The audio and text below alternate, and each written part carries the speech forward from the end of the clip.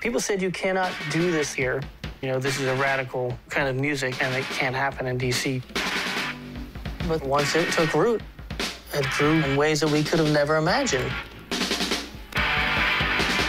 Mr. President, Mr. Carter. If D.C. seems like a town that punk shouldn't happen in, then maybe that's exactly where it should happen. And it did make us want to scream. And if I ask you why,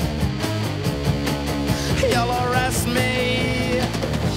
And if I call you lie. A lot of ideas all came together and broke free from what could have been just a real kind of forward momentum of just rock and roll, and no time for that.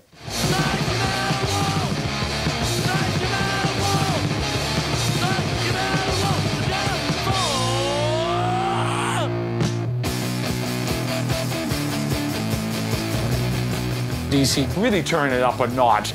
And to the people that hated punk rock, hardcore punk rock became even more offensive.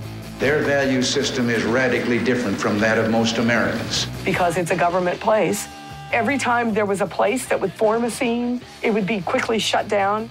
We're outnumbered, we're disliked. All we have is our allegiance, this music. And when you have alliances like that stuff's forever.